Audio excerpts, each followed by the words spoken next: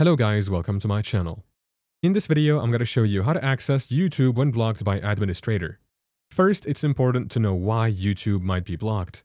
Schools and offices often restrict access to keep people focused.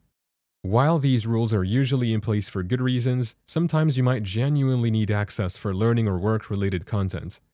Always respect your organization's policies and use these methods responsibly. We will use a free tool called BrowSec VPN. It's very easy to use and works right in your browser. First, open your browser like Chrome or Firefox. Then go to the Chrome Web Store or Firefox add-ons page.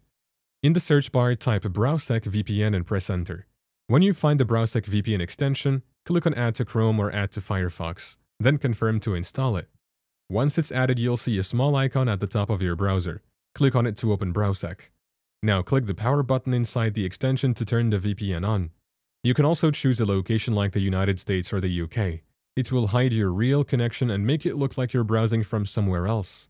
Now that the VPN is on, go to the YouTube website. It should load without being blocked.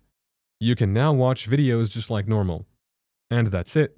That's how you can access YouTube, even when it's blocked by the administrator. BrowSec VPN is free, easy to install, and works great. Thank you for watching. If this video was helpful, please leave a like and subscribe to my channel for more videos like this. And click on that notification bell to never miss an update.